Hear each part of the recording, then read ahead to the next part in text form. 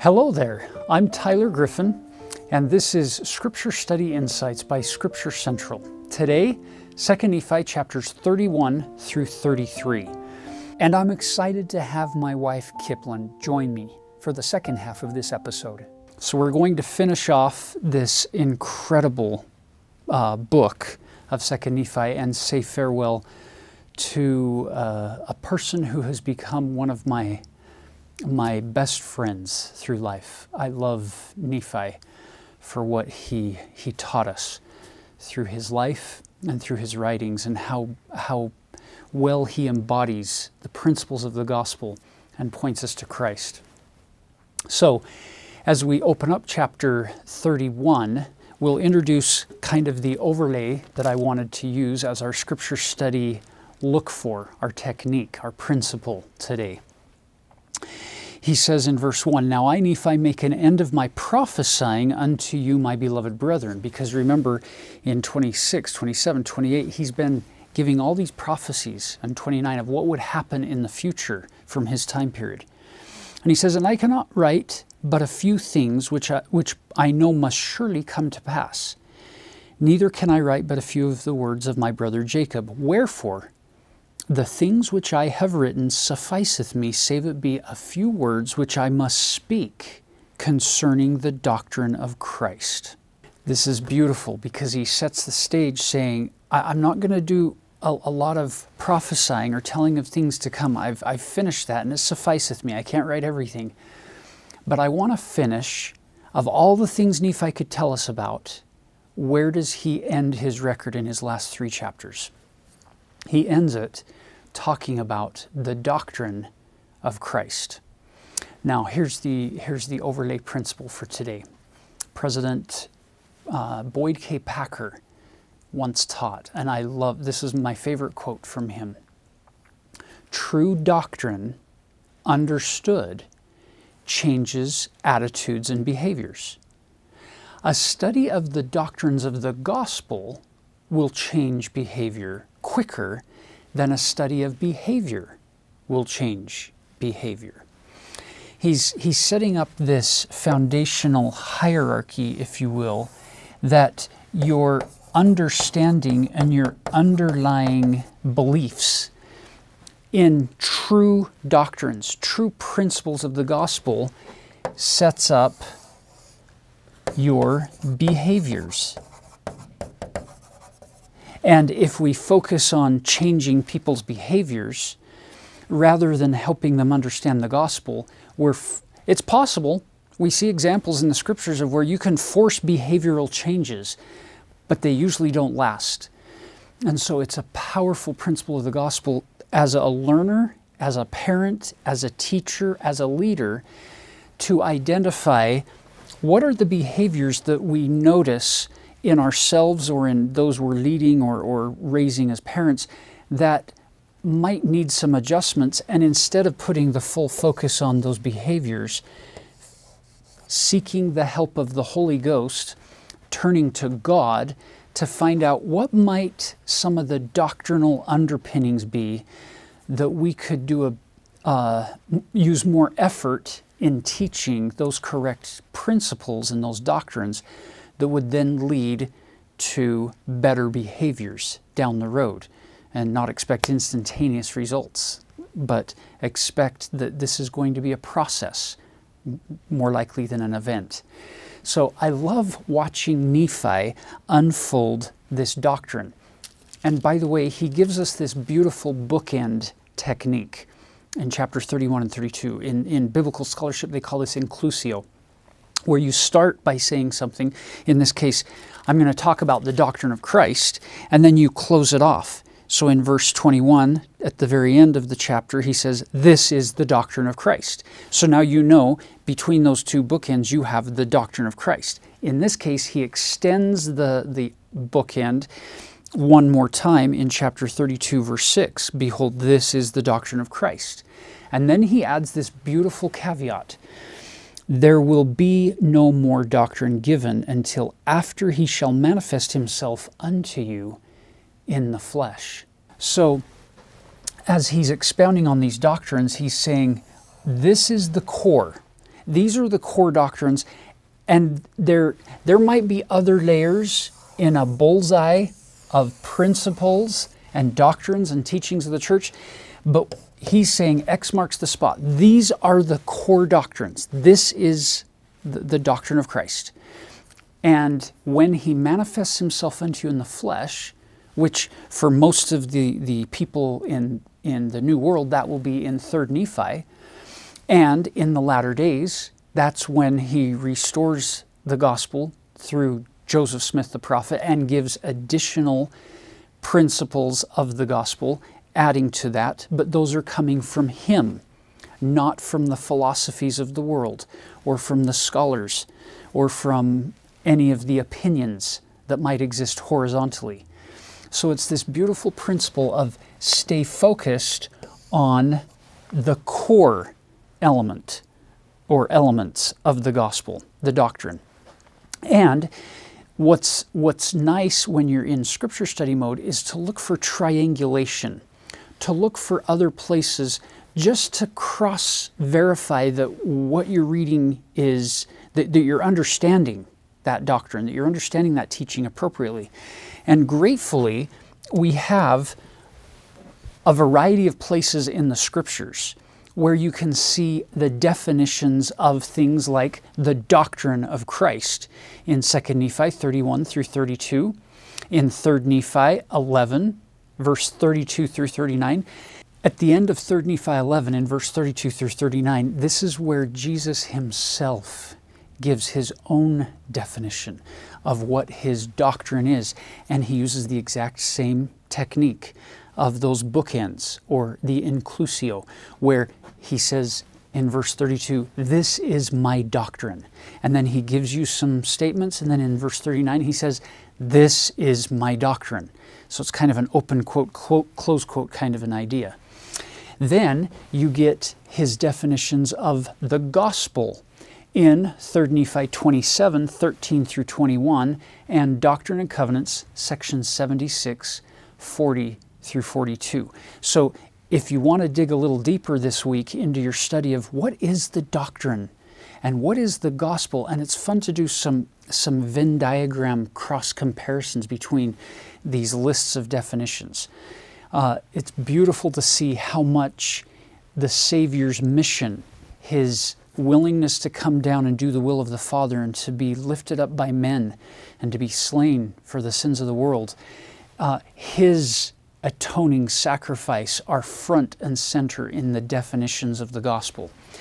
The doctrine seems to focus a lot more on what he is willing to help us accomplish and become in our life. So it's just a fun little opportunity for you to explore in your scripture study other aspects of what is at the core of those principles and doctrines that we need to understand. So here we have these elements of the gospel of Jesus Christ, in this case the doctrines of Christ. You have faith in the Savior, you're willing to repent of your sins, you enter into the gate of baptism through repentance, and you receive that gift of the Holy Ghost, and Heavenly Father adds, if you endure to the end, the same shall be saved. All these beautiful principles and ordinances of the gospel of Jesus Christ are at the core of all of the other things we can focus on in the church.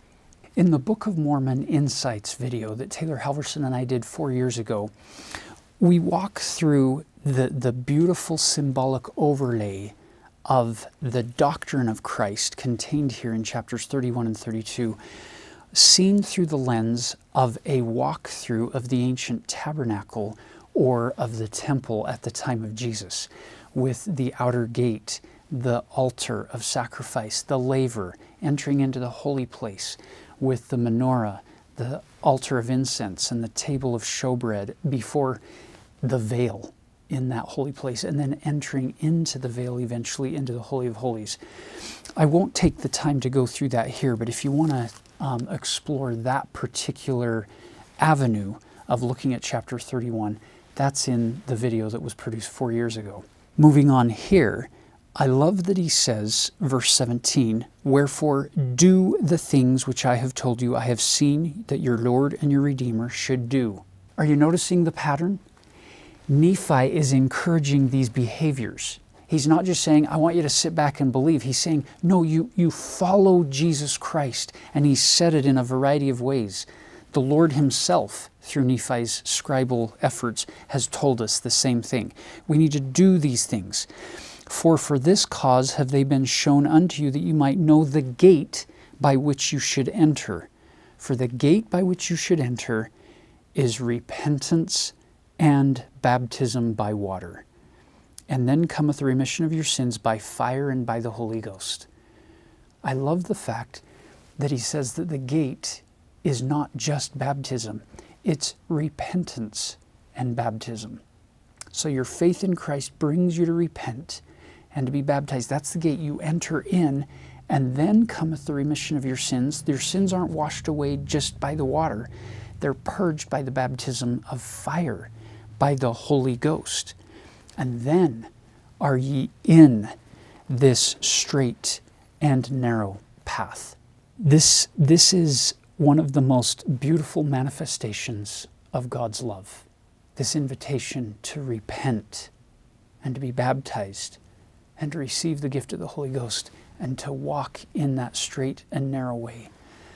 I love something that President Jeffrey R. Holland and President Susan Porter have both shared in General Conference. In fact, President Porter was quoting President Jeffrey R. Holland when he said this: "The first great commandment of all eternity is to love God with all our heart, might, mind, and strength." That's the first great commandment. Now, my favorite part. But the first great truth of all eternity is that God loves us with all of His heart, might, mind, and strength. So speaking of commandments, speaking of things like the first great commandment, the second great commandment, the commandment to be baptized, the commandment to repent, the commandment to enter in and press forward and endure to the end, all of these commandments, brothers and sisters, if you peel back enough of the layers, down at the core, what you find is the Savior Jesus Christ Himself. You find Heavenly Father. They loved us with everything they had. So they're not asking us to do something that they weren't willing to first model and show for us what it looks like. Jesus didn't just say, love your neighbor. He showed us what that looks like. He didn't just say, go and get baptized.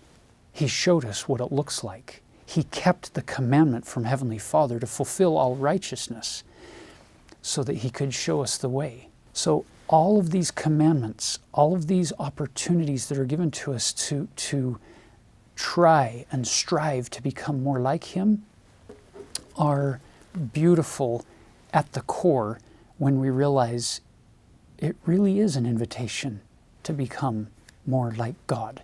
He's bringing us closer to God the Father in these examples and in these invitations that we call commandments. Now for this next part, I'm excited to have Kiplin join me. This verse 20 is one of the most famous verses of all the scriptures for members of the church. It's incredible. Wherefore, ye must press forward with steadfastness in Christ, having a perfect brightness of hope, and a love of God and of all men. Wherefore, if ye shall press forward, feasting upon the words of Christ, and endure to the end, behold, thus saith the Father, ye shall have eternal life. Doesn't get much better than that, right? No, it doesn't. But I have to tell you an experience I had one time reading this scripture. It was perhaps not my finest moment, but I was, squeezing my scripture study in that day just amid all the chaos of life, and I was reading, and it was one of those days, and I get to 20, I'm like, oh, I recognize this. Wherefore you must press forward. Okay, press forward. That's okay. I can do that with a steadfastness in Christ. And I thought, I love Jesus. I love the Savior. So far, so good. Having a perfect bright, and I got to perfect brightness. And I was like, oh no, there's that word, that perfect brightness of hope, that I don't know if I have a perfect anything, especially not a brightness of hope, maybe especially not today. But I kept going, and a love of God, and I do love God, and of all men. And then it was like, oh no, all men and women. And then you start thinking about those people that are just really difficult to get along with, and those people that are making your children's life difficult. And I thought, this is not looking so good for me. And wherefore, if ye shall press forward, feasting upon the word. And I was like, not nibbling, not even reading. Can I just study even? But feasting. I was like, no, I don't think I'm nailing that one today at all either. And endure to the end. I was exhausted. Just one verse in, I was exhausted to my scriptures that day, and it was honestly quite discouraging. Sometimes, in our real messy, muddy, normal lives, we're dealing with a lot of things and a lot of pressures and a lot of stresses in relationships, at work, with our family members, calling sometimes, juggling, all kinds of things, and life can feel overwhelming. And then on top of that, you add things like the weight of mental illness or health challenges, or temptation, weakness, unresolved questions and concerns, and it can feel like completely overwhelming. Like I can't. I that day I was like, I can't do this. I can't do this. And as I was sitting there, kind of wallowing in this feeling, the thought came into my mind: back up. Read more. And so I flicked my eyes to the top of the column, and I just started reading down. And as I was reading through this section that Tyler has just been teaching, I came to verse 19, which is right before the verse that I was wrestling with. Now, my beloved brethren, after ye have gotten into this straight and narrow path, I would ask if all is done. Behold, I say unto you, nay. And this was the part, as I got to this part, it was like my soul just kind of breathed this sigh as these words rested on my soul. For ye have not come thus far, save it were by the word of Christ, with unshaken faith in him, relying wholly upon the merits of him who is mighty to save. And as I read those words, I felt the truth of them, that all this stuff here, all this steadfastness and this perfect in Christ and brightness of hope and feasting and loving everybody all the time, it wasn't me. I'm not good enough to do that. It was all him. It is all him. It's all Jesus. My job is to get myself into a position to rely wholly upon him. And he's the one that does the saving. I am not my own savior. I didn't have to do all this all by myself. That's the arm of flesh, right? It's Jesus that does that in my life. And so my challenge is to figure out how to rely more fully and wholly upon his merits and his mercy and his grace. And he is the mighty Savior. So that changes everything based on verse 19. When you get back into that verse 20, that idea that you introduced, wherefore ye must press forward, but now you're no longer pressing forward on your own. That isn't the plan. The plan is to press forward with steadfastness in Christ. That was another thing I noticed as I reread that verse. You'll notice, if you want to circle in your scriptures, it's in Christ. Steadfastness in Christ, not outside of Christ.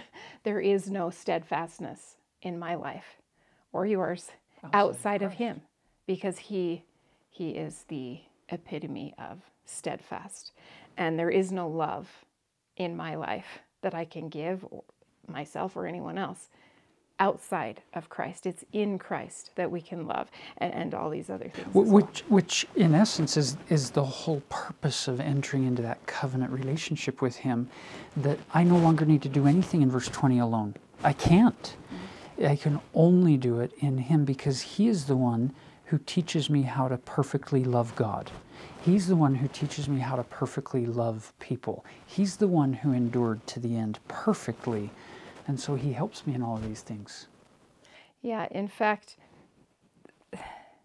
as I went back and read this verse, it kind of read something more like this. Wherefore ye must press forward with a steadfastness in Christ, relying wholly upon Jesus Christ's perfect brightness of hope, and Jesus Christ's love of God and of all men, and Jesus Christ's ability to help me understand his words and feast on them and be nourished by them, and relying wholly upon the Savior's ability to endure to the end.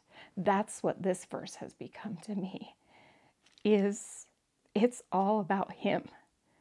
It's all about him doing the saving, and me having the humility to let him, and to recognize my need to rely wholly upon him to make these things happen in my life. And where we do the bulk of our work is in the trusting and the faith and the pressing forward, so that can all work together. There is this sense of, in a covenant connection with him, he has done the infinite work of performing the atonement and providing the grace and the mercy and the capacity to do all this stuff that he now asks us to do. So he did his part alone, and we never have to do our part alone. We rely on him as he helps us learn to do our part. It reminds me of this incredible quote from C.S. Lewis. He says, "Thus, if you have really handed yourself over to Jesus, it must follow that you are trying to obey him, but trying in a new way, a less worried way, not doing these things in order to be saved, but because he has begun to save you already. Not hoping to get to heaven as a reward for your actions, but inevitably wanting to act in a certain way because a first faint gleam of heaven is already inside you." And that only happens through the mercy and the grace and the merits of Jesus Christ and his atonement, as you've been talking. Yeah. And so really, we don't need to be wound up so tightly all the time. Just relax into his grace a little bit and press forward in that grace. I love that. So what might that look like in practice, in a person's real life? Well, in my life, if I understand this doctrine that it is my job to have faith and trust in the Savior to save me. Now that includes from my weaknesses and my stupidity and my ignorance. What that looks like in my life is if I'm sitting with a child and we're having a conversation and I get a little too involved and I say some things that are hurtful, or that I wish I hadn't. My job is not to now beat myself up and say I've got to work harder and I've got to do this by myself, and I just keep doing the same things over and over again, and I keep messing up in the same places, and I've got to be better, I've got to try harder, I've got to work more, I've got to, that's not what I need to do. What I need to do, what this looks like in practice for me, is when that happens, I immediately turn to the Savior. And I say, "Oh, thou who is mighty to save, please save me in this situation." It involves repentance. It involves going to the child and asking for forgiveness. And it involves clean slates and fresh starts and new beginnings every single day, multiple times a day. It is beautiful when you understand that I'm not relying on my own arm of flesh to do this. I am relying wholly upon Jesus' goodness and perfection and mightiness to save, it changes everything. Yeah. It changes everything. And it applies in all aspects of our life. You know, if you're asked to give a talk or a lesson or to serve in a calling, and you recognize that it wasn't perfect, it wasn't flawless, the effort you put forth, you don't have to beat yourself up, because it's not about a perfect talk or a perfect calling or a perfect activity. It's about inviting people to think about, study about, learn about, and connect with the Savior. And if along the way it isn't exactly the way that you would have wanted it to be, somehow, thanks to His merits and His mercy and His grace, it's okay. It's okay. I love this, Kiplin, because it reminds me of one of my favorite quotes from President Thomas S. Monson. When he was the second counselor in the first presidency, this is going way back to 1988, in the Ensign, First Presidency Message, the March issue, he gave this incredible statement that ties in beautifully with what we've been talking about here. He says this: God left the world unfinished for man to work his skill upon. He left the electricity in the cloud, the oil in the earth. He left the rivers unbridged and the forests unfelled and the cities unbuilt. God gives to man the challenge of raw materials, not the ease of finished things. He leaves the pictures unpainted and the music unsung and the problems unsolved, that man might know the joys and glories of creation. It fits in this covenant path progression. God could do everything for you listed in verse 20. He could just prepackage all of this and say, here, I did this for you. But there's this joy of discovery, of wrestling with those situations that you found yourself in on that day, like you did with this scripture study, of creating with the Lord this masterpiece of understanding, in this case, which built your foundation of belief on which you could now act with a foundation rooted in the rock of your Redeemer, which makes all the difference. Well, I was thinking about that, the scripture study insight or overlay that you were talking about earlier was this idea of your understanding of correct doctrine affects your beliefs, which affects how you act. And how does understanding this idea that we do everything we do not by the strength of our own arm and relying on the arm of flesh, but relying wholly upon He who is mighty to save. You know, how does a true and deep belief in that doctrine affect how we think and how we feel and how we go about our day? It makes a big difference for me. It makes all the difference. It adds both the depth, the foundation, as well as the overarching application to everything we're learning. Which brings us into verse 21, where he says, "And now, behold, my beloved brethren, this is the way." Everything that he just gave you, this is the way, and there is none other way, nor name given under heaven whereby man can be saved in the kingdom of God. That's pretty all-encompassing and exclusionary language for any other solution the world or the experts or the philosophies of men may try to convince us of. He's saying there is no other way nor name given under heaven. It's only in Jesus Christ. And now behold, this is the doctrine of Christ. Now, that ties us back into the very beginning of the chapter when he told you in verse 2, I'm going to speak a few more words concerning the doctrine of Christ. So now he's bookended this for us to help us see, look, everything in chapter 31, all I've been doing, this is Nephi speaking to us, is giving you the doctrine of Christ. And then he concludes with, and the only and true doctrine of the Father, and of the Son, and of the Holy Ghost, which is one God, without end. Amen. I love how he's invoking all three members of the Godhead after he sets out the doctrine of Christ. This idea of, faith, repentance, baptism, endure to the end, the atonement of Jesus Christ encircling that entire process. Yeah.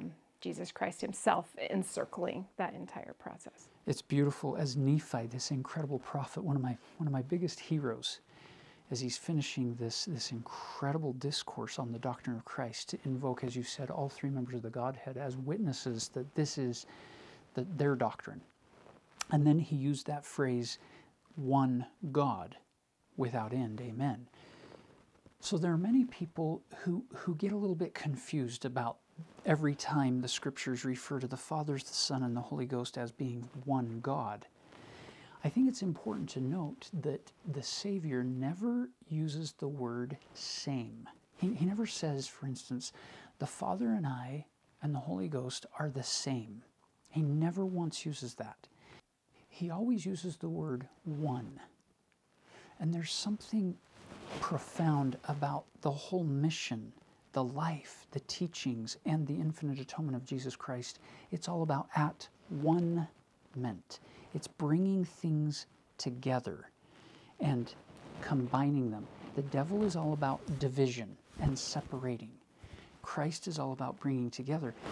And it's interesting that this word one he uses in other places in Scripture to refer to other relationships. He refers to Zion.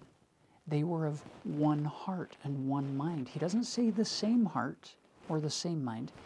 He refers to a husband and wife relationship, to become one, not the same. When you join together in marriage, you don't become the same person, do we, sweetie? We don't think the same. We don't come up with the same ideas. We don't always have the same solutions.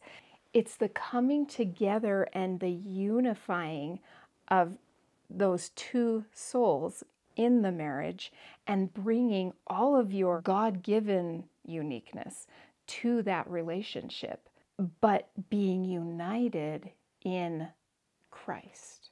And so you are separate individuals, but you become one in Christ as his arms of mercy and love and power encircle the two of you, and you take all that he's given you and you move forward with a unified vision of where you're going and where you're trying to get to. So basically this concept becomes enhanced when you look at a marriage, when you look at a family, parent-child relationships, or companionship in a mission, or any relationship that you have in a calling, in a presidency, or with a ministering companion.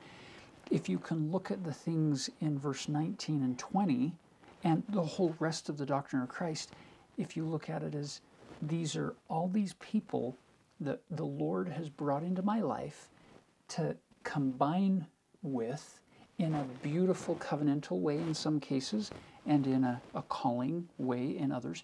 But we walk this journey together, but it's all, as you're saying, it's all rooted in Jesus Christ at the center of all of those relationships. That's what brings the oneness, the unity. There is It's no him. True unity outside of him. Yeah. I love that. Yeah. I find it interesting that as we carry on and now we're going on this path, one of the next concepts that Nephi talks about is the Holy Ghost and speaking with the tongue of angels. I remember Jeffrey R. Holland's beautiful talk entitled Tongue of Angels. And that this idea that President Nelson actually, in his talk, Peacemakers Needed, talked about how we talk to people and about people and treat people really matters. But this idea of speaking with the tongue of angels, how do we do it? By the power of the Holy Ghost. It just made me think that on this journey, how we treat others and how we talk to others is part of a disciple's journey on this covenant path. It's part of relying wholly upon the Savior, and the Savior puts those words, that tongue of angels, in our mouth and allows us to reflect His kindness and His gentleness and His civility and His respect. I love that. Now, how many of you remember back to your childhood in primary or elementary school, or when you were a kid, the show and tell? That was always one of my favorite parts, because somebody would bring something and they would show us and tell us about it. Well, in this case, we get the tell and show. We get the opposite order. In the bottom of verse 3, Nephi informs us that the words of Christ will tell you the things what you should do. So these words that come in the scriptures and from the living prophets and from inspired people and from our patriarchal blessings and from other blessings that we receive, they will tell us at times the things that we need to do.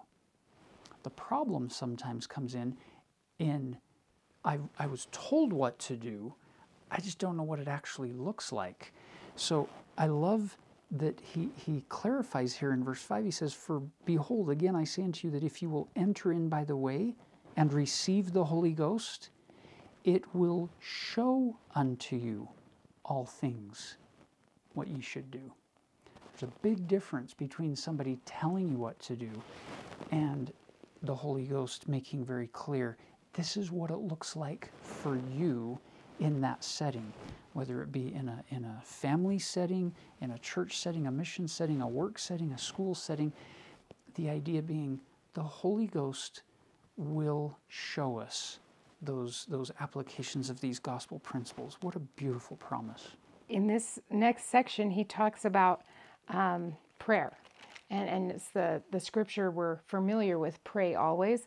But it's really interesting what he says. He says, "For if ye would hearken unto the Spirit which teacheth a man to pray, ye would know that ye must pray." But then he kind of states the opposite as well. "For the evil spirit teacheth not a man to pray, but teacheth him that he must not pray." And I thought that was really interesting. And I thought, why would he state it that way? Why wouldn't he just leave it in the positive? You should pray. Something important to remember about the devil is that he divides and he isolates. That's one of his tactics that he uses. And the Savior unites and he connects. So the devil wants to, on a larger scale, backing away from just the one principle of prayer, he's trying to cut us off. He's trying to isolate us. He's trying to divide us, sunder us from hope and love and light and truth and all those things. And the Savior is trying to connect us with sources of light and hope and truth and love. And so prayer becomes like kind of this pivotal hinge point, one of the big ones for the devil to attack. If he can teach us not to pray, what has he accomplished? He's managed to cut us off and isolate us in a huge way from the Savior, our Heavenly Father's light, knowledge, revelation, love. And then once he's got us isolated, like in so many other areas, once he's got us alone and vulnerable, he can fill our mind and heart with the whispering lies of hell. And we're kind of vulnerable to that because we don't have the conduit open for the antidote. And so this prayer thing is really important. And it's a powerful protection against the adversary if we learn to pray. In fact, President Nelson said, our prayers can be and should be living discussions with our Heavenly Father. When I think of life and living things, I think of plants. You know, a little plant growing in the garden.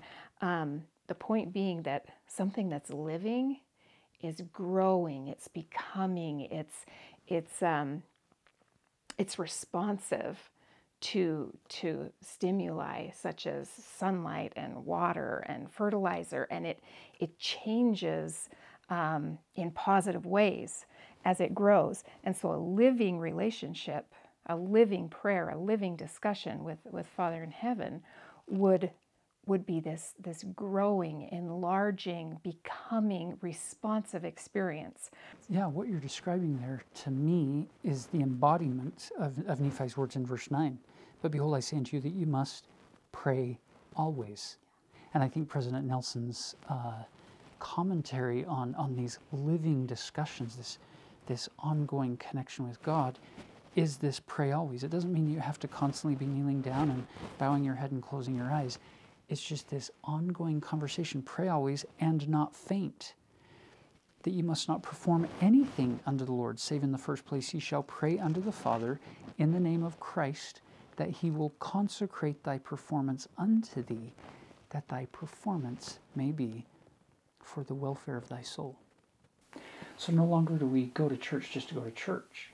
We go to church to connect with Christ, and we're praying our way all the way through the preparation, all the way through the experience, and all the way home. That this can be more than just jumping through a hoop. That it can be this consecrated effort for this connecting point with Christ. Now we come to chapter 33, where Nephi opens his heart a little bit to us as the readers of his words. And he shares a little bit of a concern in verse 1. He says, Now I, Nephi, cannot write all the things which were taught among my people, neither am I mighty in writing, like unto speaking. I don't know about you, but how many times have you opened up 1st or 2nd Nephi and thought to yourself, wow, you know, Nephi's not a great writer, but we'll work our way through this book. I've never had that thought.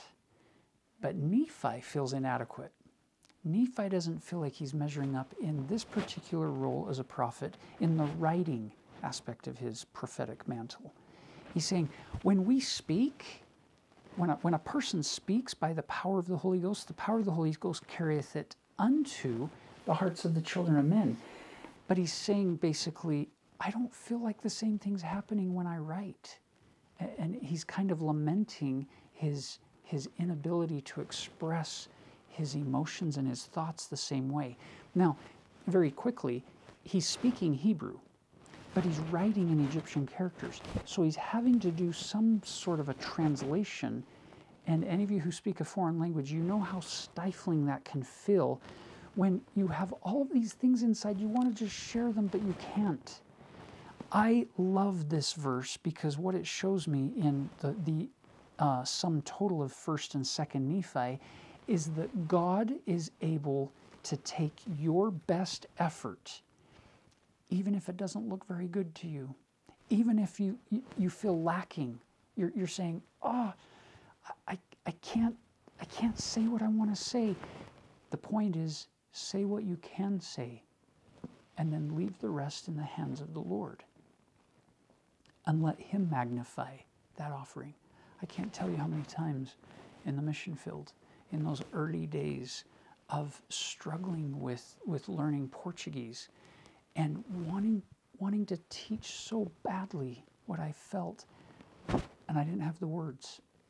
So I used what simple words and phrases I did know to try to communicate, and used hand gestures and facial expressions, and somehow, some way, when the need was there, the Lord made up the difference with the power of the Holy Ghost. And I think we're seeing that in an incredible, miraculous way with the Book of Mormon, that the Lord is magnifying Nephi's written words to the point where they move us incredibly when we read them. And You'll notice that he said the Holy Ghost carries the message unto the heart when a speaker speaks by the power of the Holy Ghost. But he didn't say the Holy Ghost carries it into the heart. It just unto the heart. That's interesting. When a teacher or a speaker does their job, does their role, the Holy Ghost can bring the message unto. But I, as the learner, have to open my heart for the Holy Ghost to let it sink in, or I have to turn it over to the Savior to have him soften my heart and open it for the Holy Ghost to carry that message deep into my soul. And that's an interesting thing to think about when you think about that, understanding correct doctrine and principles and how it changes our behavior. How does understanding that change you as a teacher going into a setting?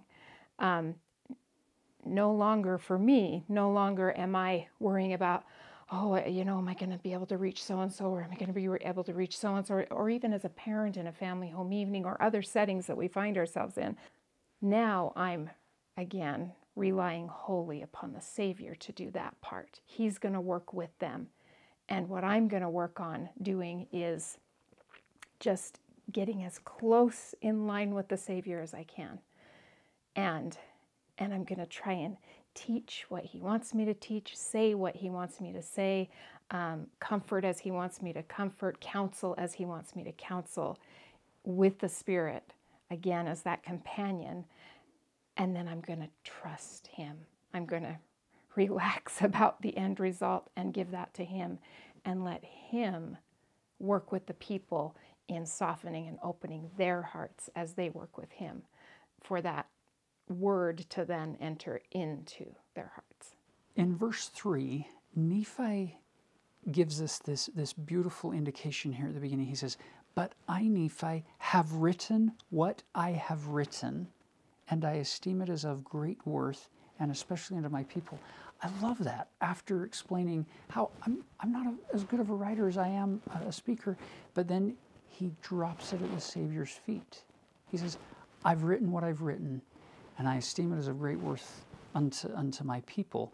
And then he goes on to say, "For I pray continually for them by day, and mine eyes water my pillow by night, because of them.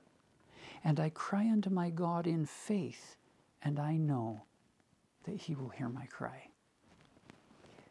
I think this really gives us a glimpse into the soul of a prophet, not just Nephi, but all of God's prophets, our current prophet today, especially when speaking of my people, his people, he says, "I pray continually for them by day, and my eyes water my pillow by night."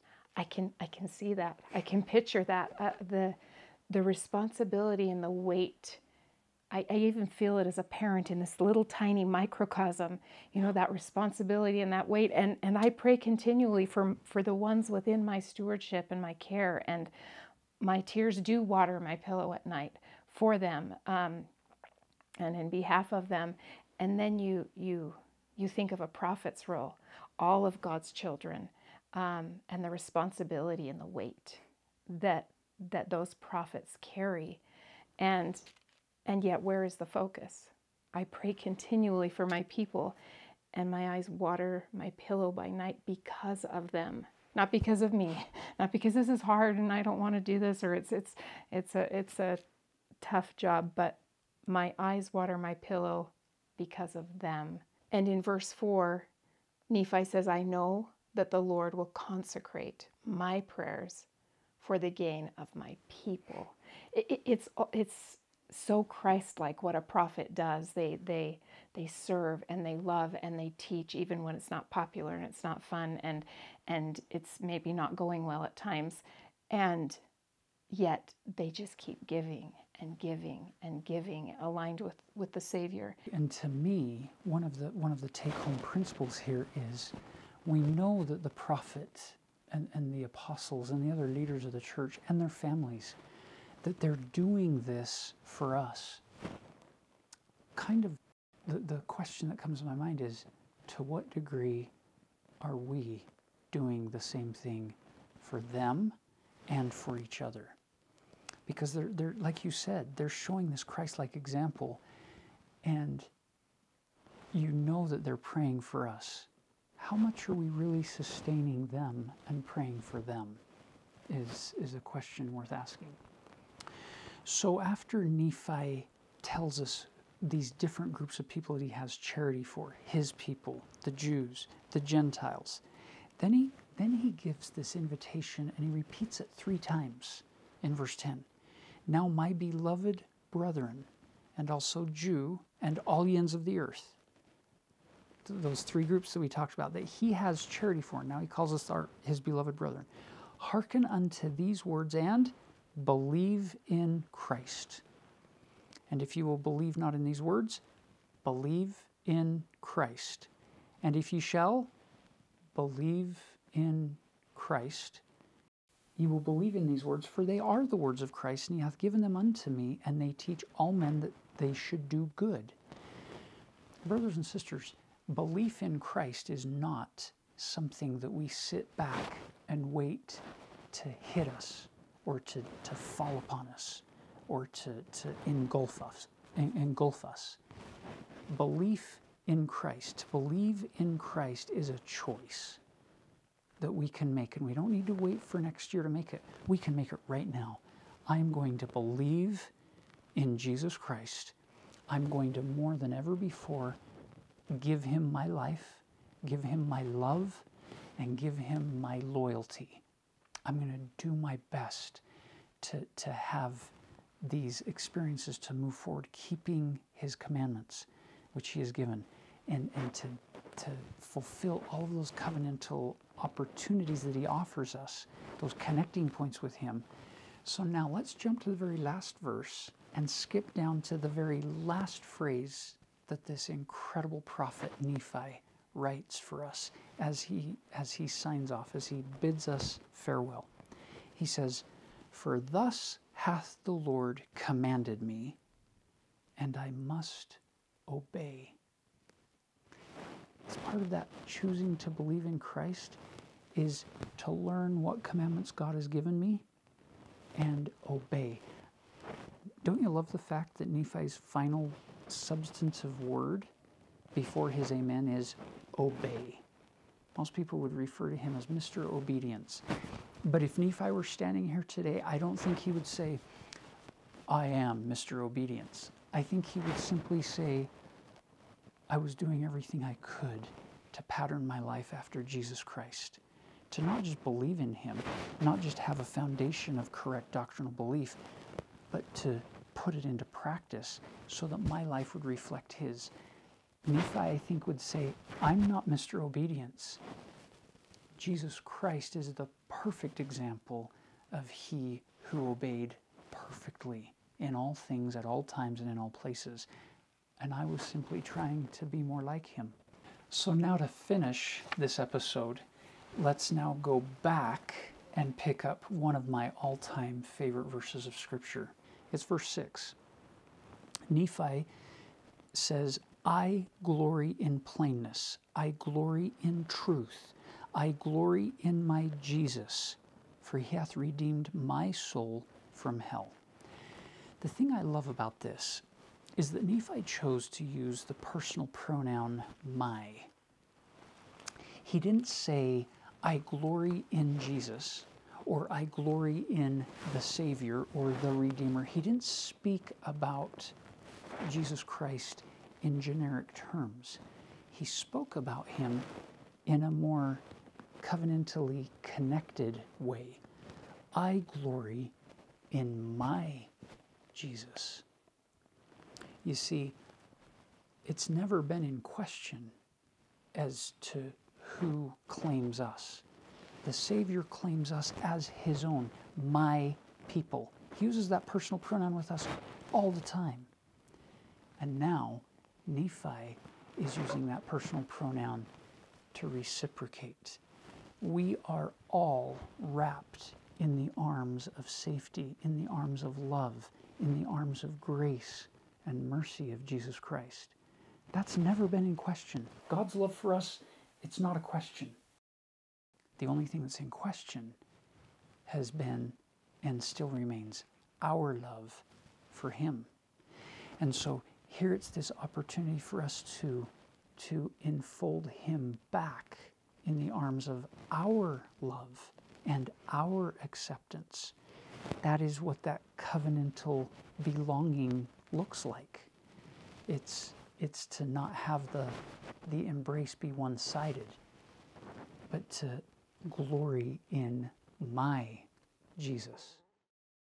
I know from my own personal experience that Jesus loves us. I know that those arms are real of love and mercy and power. And I know that we can trust him wholly. We can rely on him wholly and completely. And he is mighty to save. He is mighty to save. Whatever the challenges that you are facing in your life right now, the Savior's arms of mercy and love and power are mighty to save you. I also know that saving isn't just in a general, broad sense of the Savior of all mankind, but he is my Savior. He is your Savior. And that's a very personal and intimate saving that happens not just on the infinite level, but on a very individual level. How your Savior loves you. And we testify of these things in the name of Jesus Christ. Amen. Know that you're loved.